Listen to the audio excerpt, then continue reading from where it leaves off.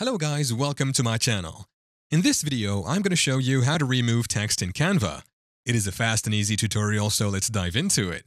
I will use the Canva PC browser version to show you how to remove text in Canva. So, open your browser and go to canva.com. Here you need to log into your Canva account. Canva is free for use, but there is Canva Pro, which is premium. Once you have logged in, open your design you are working on. So, is it possible to remove text in Canva? The answer is yes. Follow keenly to find out how you can do this. This is my slide. It has texts in it. I want to remove this title text. How do I do it? It is super simple.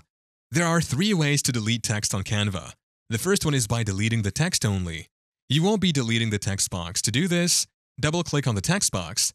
This will highlight all the texts in this text box. Next, press backspace on your keyboard. Just like that, the text will be deleted. Another way to delete text is by deleting the text box. This will delete the text also. So just select the text box, then press delete on your keyboard. The text box will be deleted and the text as well. Lastly, select the text box again. You will now see delete icon. Just click it.